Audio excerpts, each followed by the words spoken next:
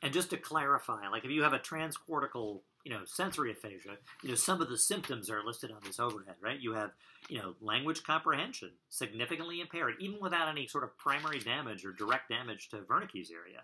You have these things called paraphasias, where we all do this, where I slip them the lice, right, instead of ice. Or you have these are phonemic. They sound the same, but they're the wrong word. But you slip the wrong word in. Or verbal paraphasias, where you say, I worked on the television. Oh, I mean, computer.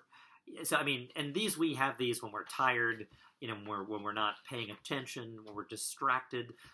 All these things slip in because these networks are not as, sharing information as efficiently and effectively as they need to in order to generate, the proper word choice, for what you're going to ultimately say. Right? Again, patients, though, with both transcortical and transcortical sort of motor aphasias and transcortical sensory aphasias are still able to repeat words and phrases.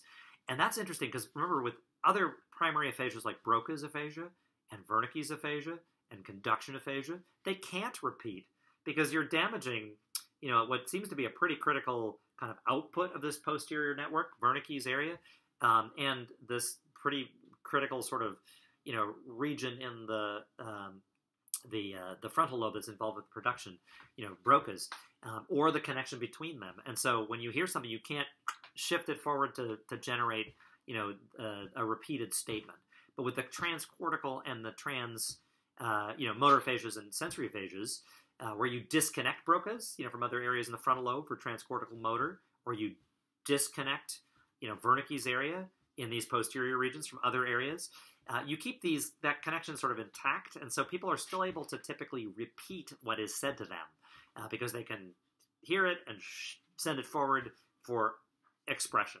So that is a difference really between some of these, early primary aphasias that were identified, like Broca's aphasia and Wernicke's aphasia. Those individuals cannot repeat words and phrases, but individuals with the transcortical motor or the transcortical sensory aphasias are able to repeat. Oops.